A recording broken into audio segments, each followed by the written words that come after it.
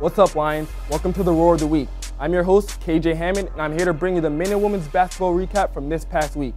Let's get started. The men's basketball team could not hold off the San Diego Toreros Thursday night as they fell short 59-50 at Jenny Craig Pavilion. Second leading scorer in the West Coast Conference, Evan Payne, finished with 13 points after being held to just one made free throw in the first half. The Lions took a 4-point lead with 9 minutes left to play, but the Toreros would then respond with a 13-0 run and would not look back. Onward to the weekend. We have Lions, Tigers, and Bears. Oh my! Actually, we just have the LMU Lions taking on the Brigham Young University Cougars. The men's basketball team traveled to Provo, Utah, where they came up shy 85-72 at the Marriott Center on Saturday night in West Coast Conference action. The Lions had 5 players in double figures, but could not stomach the 13 three-pointers made by BYU, including 5 from Chase Fisher. After the game, head coach Mike Dunlop would go on to say, "It was the best game we played as a unit this season."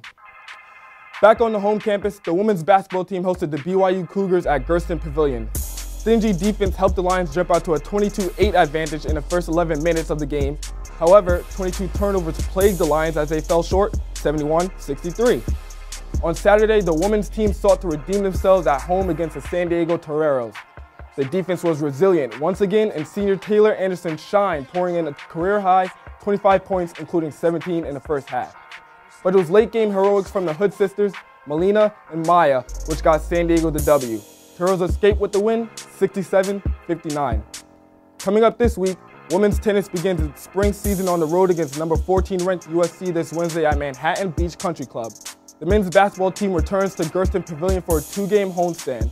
The Portland Pilots visit first Thursday, and then the number 3 ranked Gonzaga Bulldogs march into town on Saturday.